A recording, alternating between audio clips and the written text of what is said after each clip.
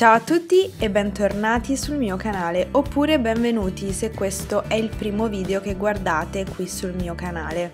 In questo video condivido con voi alcuni momenti di vita quotidiana. Ciao! Non vi avevo visto!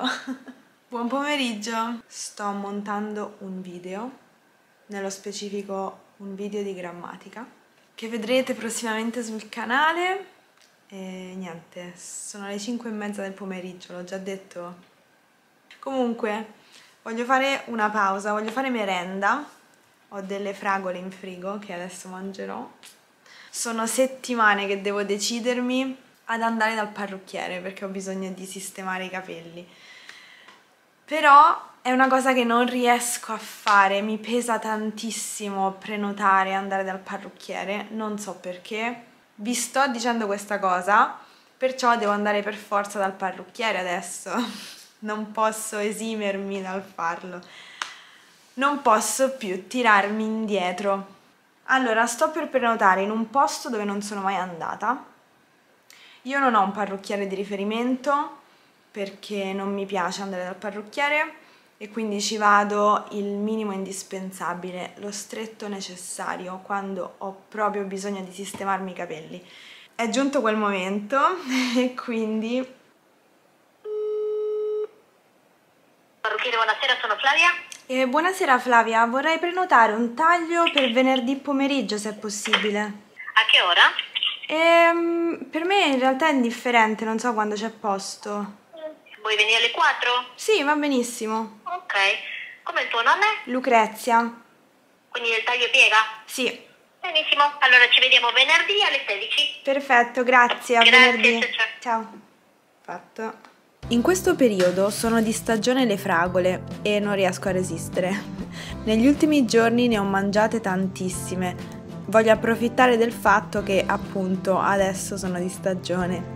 La creazione di contenuti richiede molto tempo, perciò mi trovo a passare molto tempo davanti allo schermo. Allora, in teoria, tu lo sai che non potresti stare sul divano.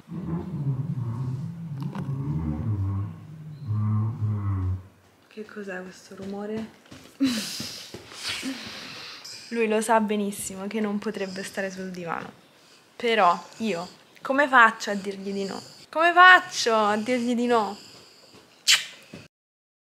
Le mie giornate iniziano con una passeggiata al parco insieme al mio cane. Cerco di allenarmi almeno un paio di volte a settimana perché mi serve per scaricare lo stress e per rafforzare i muscoli della schiena, visto che lavoro al computer ogni giorno. Mi sento bene alla fine di ogni allenamento e quando non riesco ad andare in palestra ne sento la mancanza. Quel giorno ho deciso di fare una cosa spontanea e il mio ragazzo ed io siamo andati a pranzo fuori, anche perché non avevamo molta voglia di cucinare. Buona la pizza scrocchiarella. Allora, tu che hai preso le polpette al sugo come antipasto, io invece ho preso un carciofo alla giudia. Il carciofo alla giudia vuol dire che è fritto ed è diverso dal carciofo alla romana che invece è in umido comunque, o al forno o in tegame ed è morbido.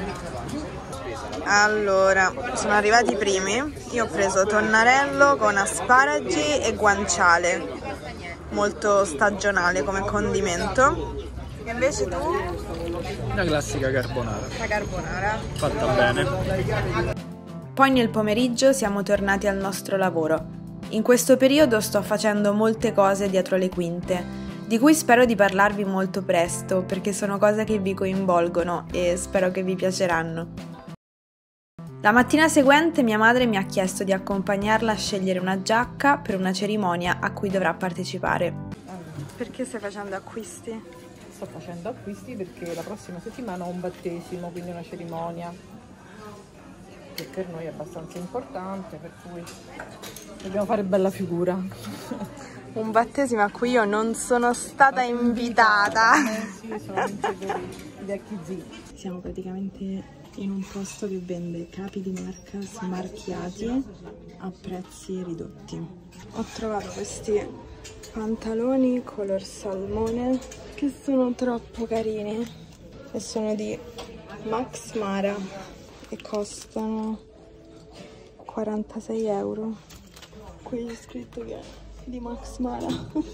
Poi ho trovato anche questa camicia, mi sta enorme. Salve. Salve. Ha trovato? Eh sì, mi piace questa camicia, però è grande, vero? Il banco dati se c'è più piccola? Non c'è. Questa ti piace? È grossa però lui. Mi sa di sì. Guarda che manicone. Non c'è il cartellino. Sotto là, ecco. XS. Madonna. Quanto costa? 93 euro, mi sembra un po' esagerato. Sì, pure a me. Allora, la cosa divertente è che c'è sempre spazio per un po' di parmigiano reggiano e del vino locale. Le eccellenze del territorio.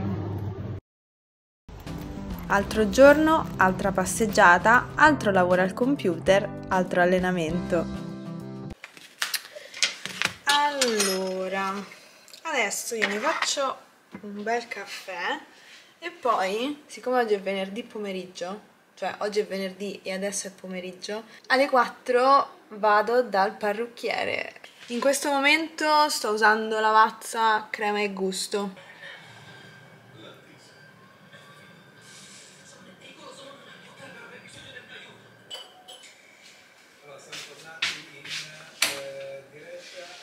Ah, sta registrando! Ho dimenticato la videocamera. Ho chiesto di tagliare le punte rovinate e poi di fare un taglio scalato per alleggerire le lunghezze. E poi ho chiesto una piega mossa. Questi sono i miei nuovi capelli. Mi piacciono molto, sono molto soddisfatta del risultato finale. Comunque adesso ho un po' di sonnolenza perché quando mi ha lavato i capelli mi ha massaggiato la testa e quindi mi è venuto sonno.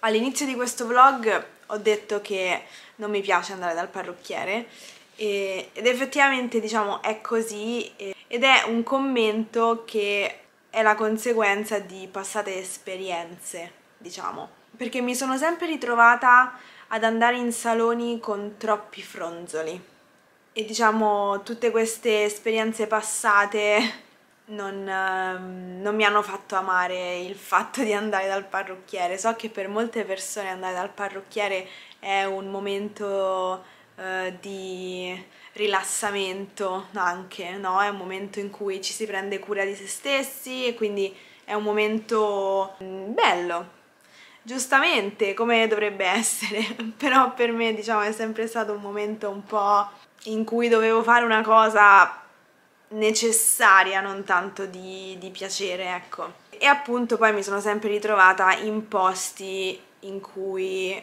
ho trascorso troppe ore per i miei gusti. Il problema è sempre stato che io sono una persona abbastanza timida anche se può sembrare strano per il lavoro che faccio, però è così. E in passato ero un po' diversa anche di carattere e quindi quando mi venivano proposti dei trattamenti extra oppure il balsamo speciale durante il lavaggio eccetera eccetera, non riuscivo a dire di no, in sostanza. E tutti questi trattamenti extra poi c'erano nel conto finale. E quindi mi ha sempre un po' dato fastidio questa vendita costante di trattamenti extra o prodotti da portare a casa. E quindi oggi invece sono andata in un parrucchiere totalmente a caso, molto semplice, senza fronzoli. Mi hanno lavato i capelli, me li hanno tagliati e me li hanno messi in piega. Fine. Ed è questo quello che io ho sempre voluto. 45 minuti per fare tutto, mi hanno fatto solo le cose che volevo, ho pagato il giusto, quindi adesso io sono invogliata a ritornare in questo parrucchiere, anche solamente per fare una messa in piega. Va bene, queste sono tutte le mie vicissitudini con i parrucchieri. Oggi tra l'altro è il Natale di Roma, è il compleanno di Roma. Oggi la città eterna compie 2776 anni. E per l'occasione ci sono tantissimi eventi in centro, sia domani che dopodomani andrò in centro a vedere di cosa si tratta, quindi nel prossimo vlog andremo in centro. Però per il momento noi ci salutiamo qui, è giunta l'ora dei saluti finali, perciò dobbiamo chiamare Famino. Allora, facciamo un aggiornamento. Notate qualcosa di diverso nel panda? Gli manca un orecchio.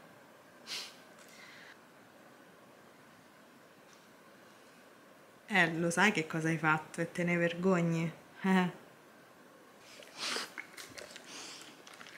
Ti devo fare i massaggini. E allora tu vieni qua. Ce la faremo? Ce la faremo a concludere questo vlog? Guarda qua. Saluta. Di ciao. Questo è quanto per il vlog di oggi. Grazie mille per averlo guardato e ci vediamo nel prossimo. A presto. Ciao.